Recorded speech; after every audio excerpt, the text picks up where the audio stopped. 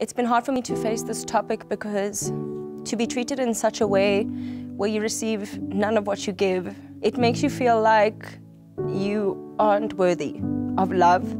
And that has been so difficult to come to terms with in my life and my experience since.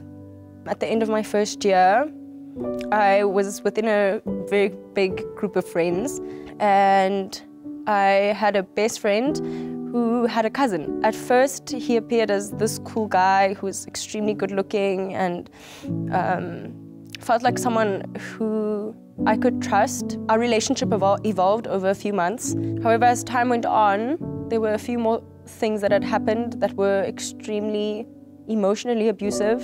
And I met him at a petrol station close to my house. He got dropped off and he got into my car.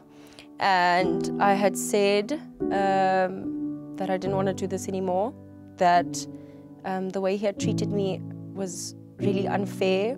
He then asked if I could take him to a friend's house in Rosebank. And I said, sure. And in the car, he had gotten extremely angry, resentful, and violent toward me. And in his rage of anger, he punched me to the point where my whole left side was blue. He had tried to strangle me while I was driving. And I remember thinking that the only way to get him out of the car is to get him to the place we were going. A part of me wishes that it would be so easy to approach our justice system about this, about abuse, about domestic violence. I find our justice system to be callous and unprepared for the emotion behind gender-based violence, the realness that comes with it. Emotional abuse is just as bad.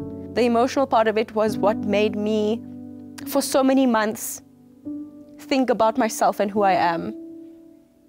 Think about how to be me again. Because it's not just a case, it's your whole entire life.